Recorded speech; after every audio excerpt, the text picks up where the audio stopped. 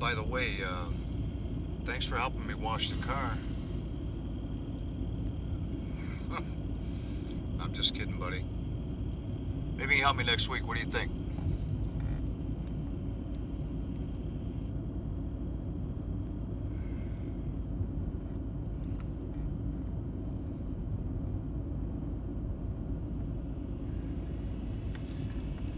So me and Todd stopped by the recruitment center today.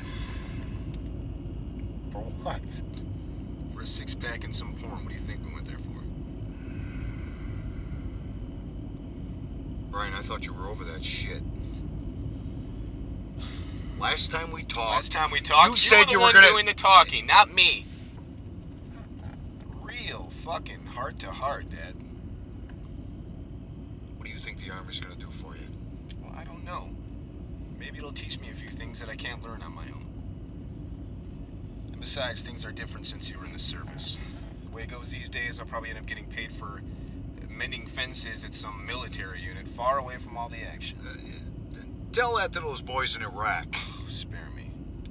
You know what, Brian? You know that line's going to be real ineffective when you're up to your ass in sand and camel spiders with an Iraqi pointing a gun at your head. Being very dramatic, Dad, but I can handle myself.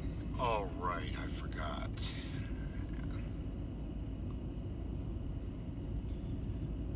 Brian, what would it take to change your mind? A fucking miracle. Like that, you're gonna go right out the window with it. Jesus Christ. So this is what I can expect, just because for once I'm not bending over for you. Ladies and gentlemen, my father, the Surgeon General. Watch your mouth! You know, your mother might not care if you talk like that, but I'm your father, like it or not. And believe me, my friend, you ain't past the age yet where I won't think about kicking your ass. Oh. You think you got it all figured out, huh? Enlist, spend a little time saluting, scrubbing floors, maybe even get to fire off a few weapons.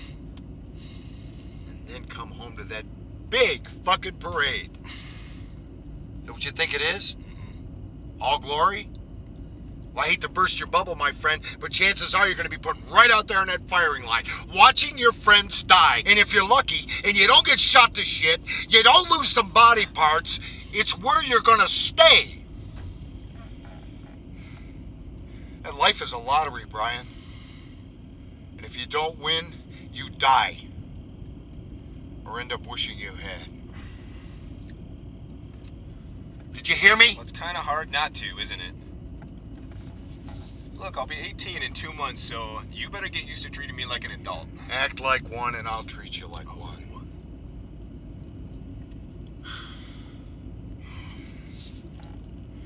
You remember all those questions you used to ask me about my time in Vietnam?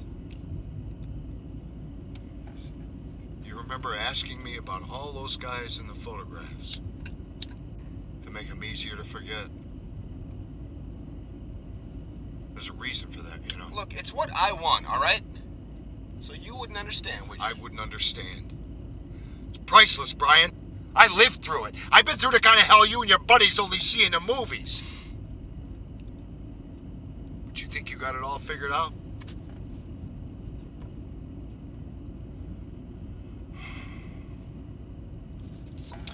Then the hell with it. Do what you want to do. You want to be stupid? Be stupid.